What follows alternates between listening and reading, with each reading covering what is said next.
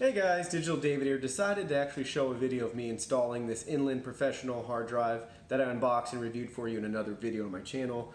Currently the laptop I'm working on is a Dell Inspiron 15.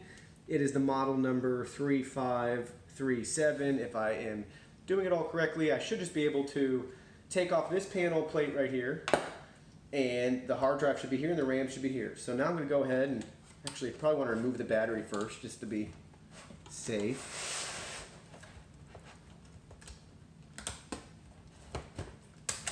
Got it. A little awkward. Now I'll just take a little Phillips head screwdriver from my Oria toolkit, which I have also reviewed on my channel, so go ahead and check that out.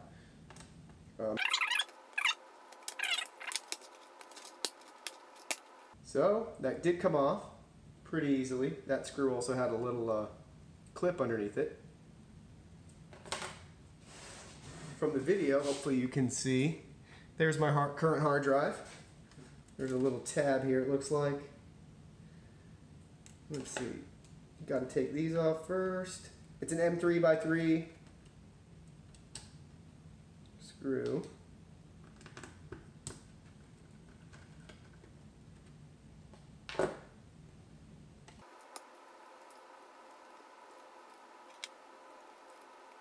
There we go. Sorry, so I thought you had to pull up, but you had to slide it back and through. Alright.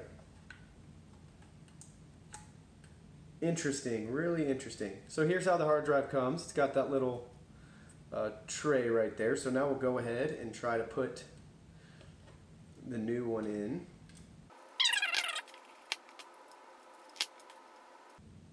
There's the piece.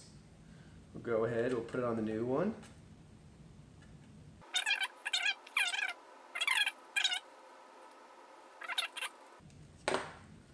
Now, let's see if we can get lucky and do this again. Just kind of slides under, and to give this nice little thing to pull it back in. It's in. We're going to take these last two and secure them in place.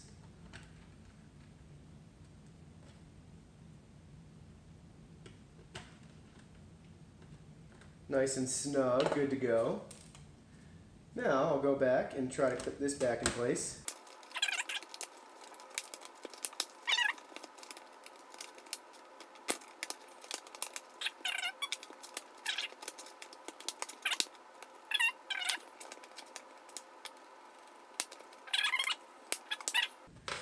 Put the battery back in.